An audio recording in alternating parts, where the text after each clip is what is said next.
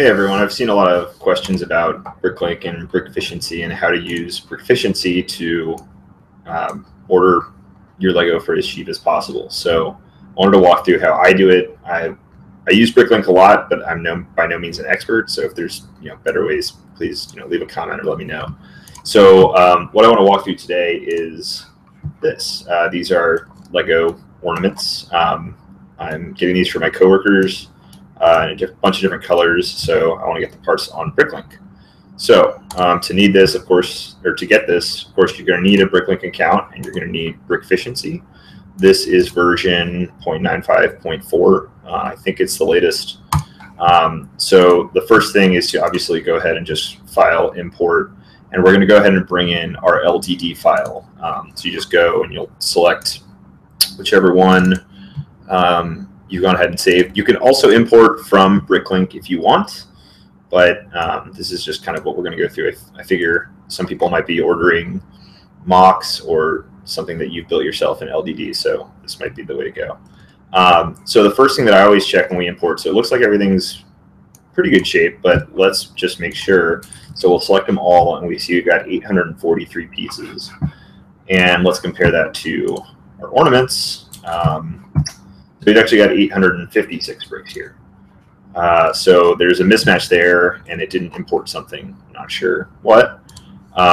It looks like it's going to be those dark azure bricks. So we're going to go ahead and walk through how to add those. I'm going to open a previously saved one that I've added a couple of those, but we'll go ahead and add that third one. So I've added these two items, but I still need to add the 2x6 plate in dark azure, and I'm going to need 6 of those.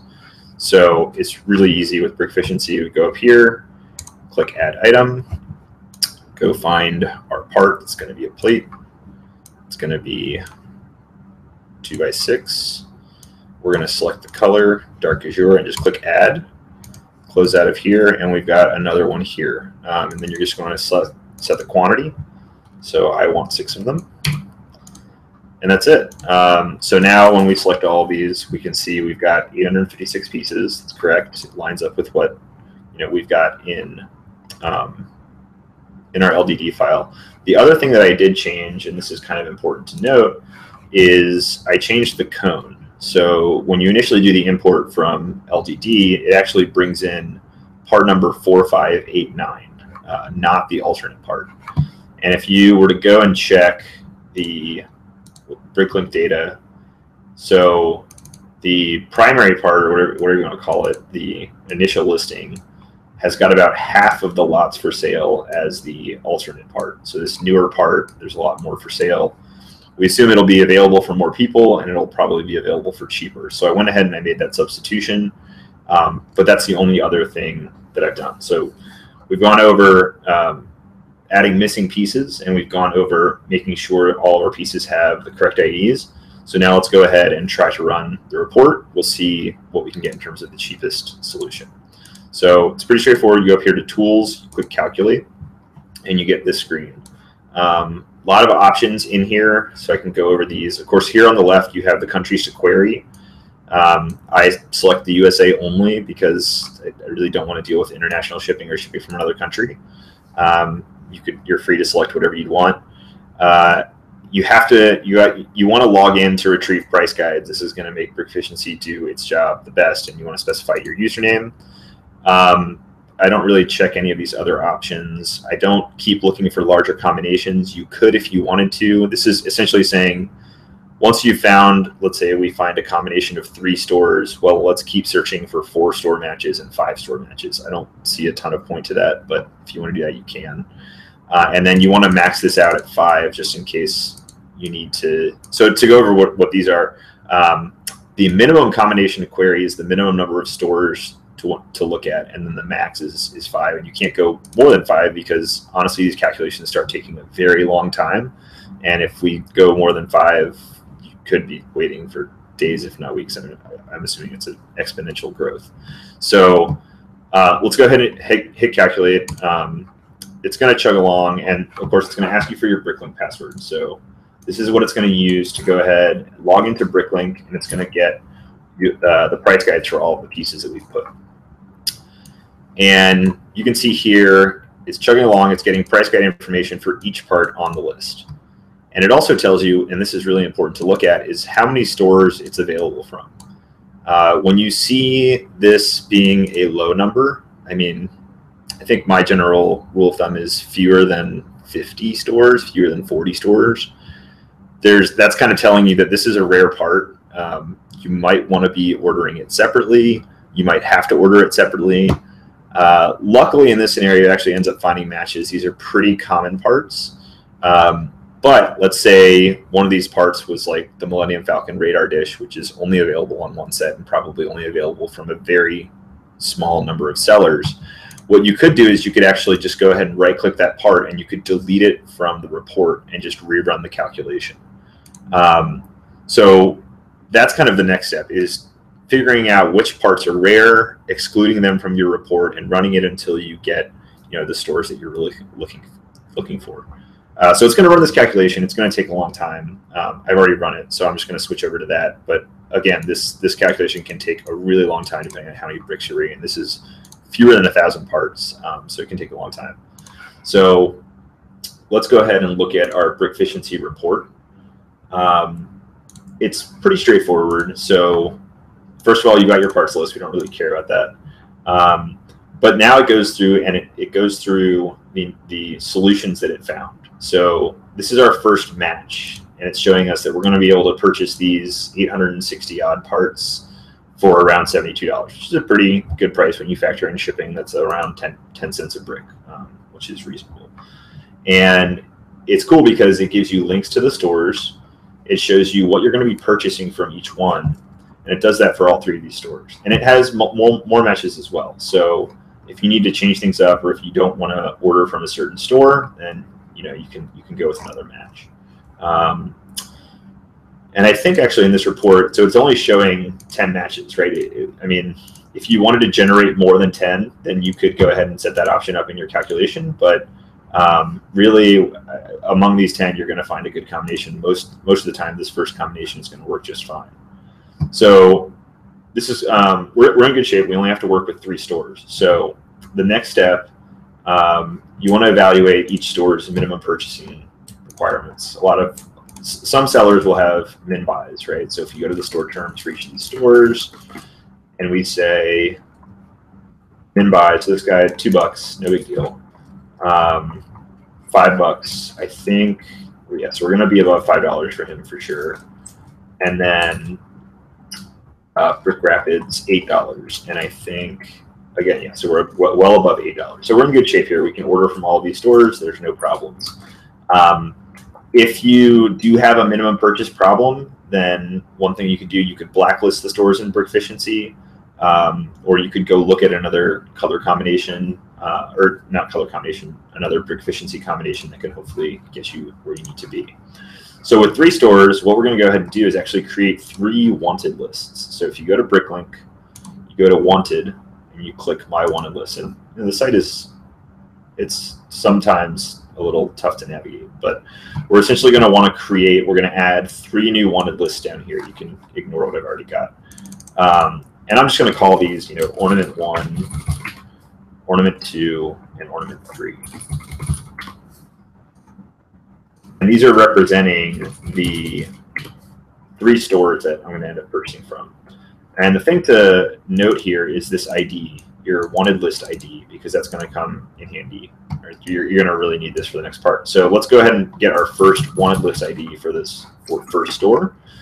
So we're going to just go through Brick Dog's Emporium, and we're going to go ahead and add all of these parts to our BrickLink wanted list.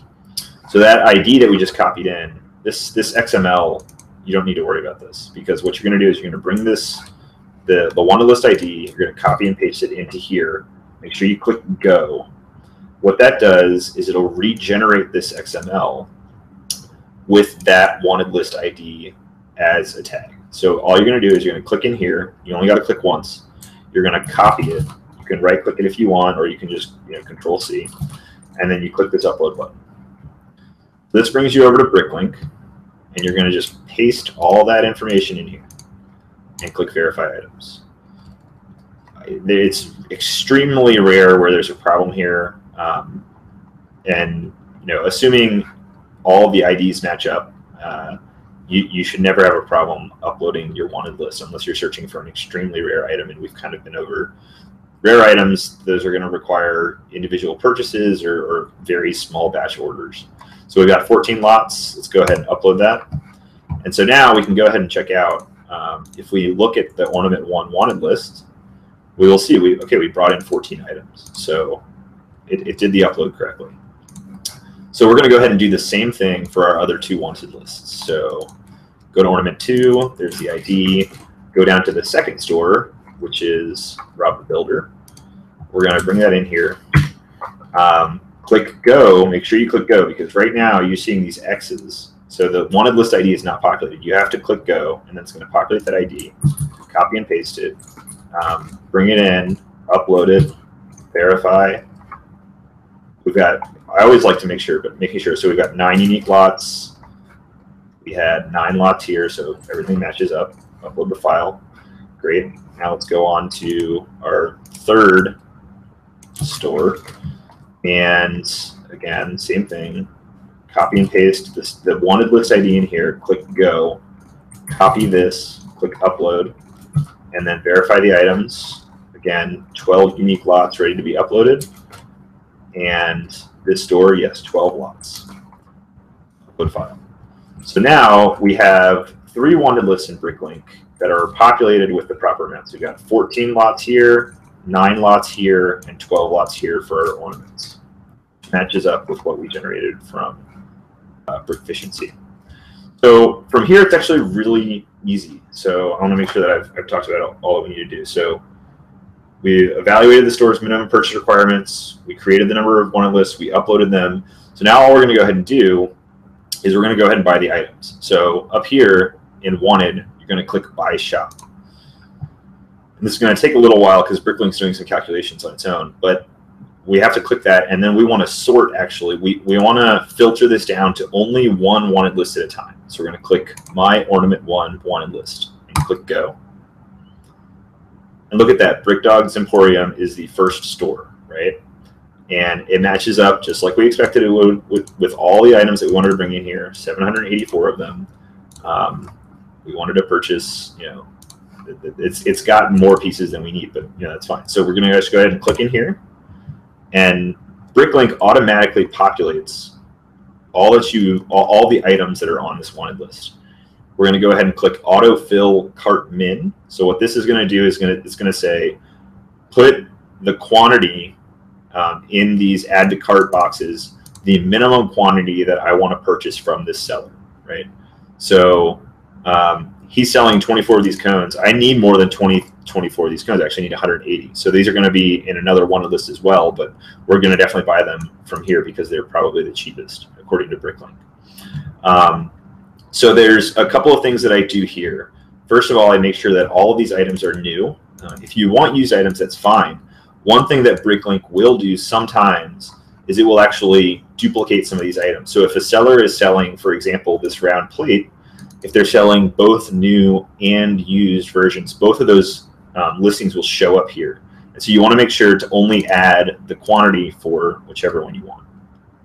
And then another thing that I like to do is I actually like to order some extra, like I round up a little bit where I can, just to account for sellers missing out on some pieces or things getting lost in the mail.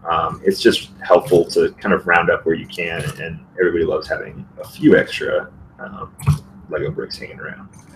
So let's just buy all of these. So we'll go ahead and do this, and then that'll kind of be it. So I rounded up a little bit. You don't have to. You can do whatever you want. I've ordered enough of these batch orders where I've been missing like 1 or 2 pieces and had to place a whole nother order where it's been kind of annoying. So you add your items to the shopping cart, and then you check out. So PayPal, first class, you carry on and you do that. And so we're essentially going to do that for each store. And then the only other kind of guide that I do is when I purchase, I do these one store at a time. And I do that just in case. And the other thing I do is I do this really late at night when, in theory, or I hope that there are fewer people purchasing on BrickLink. And then I do it one store at a time in case a store, between the calculation and the upload and me going through the purchase flow, in case they've run out of parts or someone else has swooped in and purchased a couple of things, I can go back and, maybe rerun the calculation if I need to. So that's really it. I'm going to go ahead and, make the remainder of the purchases, but really this is kind of how to use Brickficiency. Things end up being a lot cheaper than if you were kind of trying to do this by hand. It goes by a lot faster. This is an 850 piece order that you can complete in 5 or 10 minutes. So no big deal. So to summarize, we went over importing from LED into Brickficiency, adding missing pieces if they're not there, and correcting some of the piece IDs like I did with the cone. And then going ahead and running the calculation, getting the report, and how to upload the report to BrickLink, and then how to then go through BrickLink and actually purchase the pieces. So I'll go ahead and purchase the second one just in case you missed it the first time. So we go to our wanted list, we sort by shop. This takes, again, a couple seconds. You go ahead and select your wanted list that you want to look at, which we're going to look at our second store now. And this store was Rob the Builder. So click Rob the Builder. Everything is auto-populated. You fill the cart minimum. If you want to, you can order a few extra. Just something that I like to do, totally optional.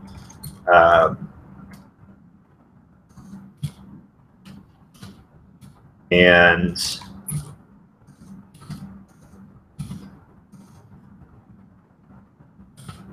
add them to the shopping cart. Go ahead and check out, and you're kind of on your way. So I hope this video is helpful. I know I see a lot of questions about it. If you do have questions or comments or think there's something I could have done better, please let me know, because I obviously want to know this stuff as well. So take care, everyone.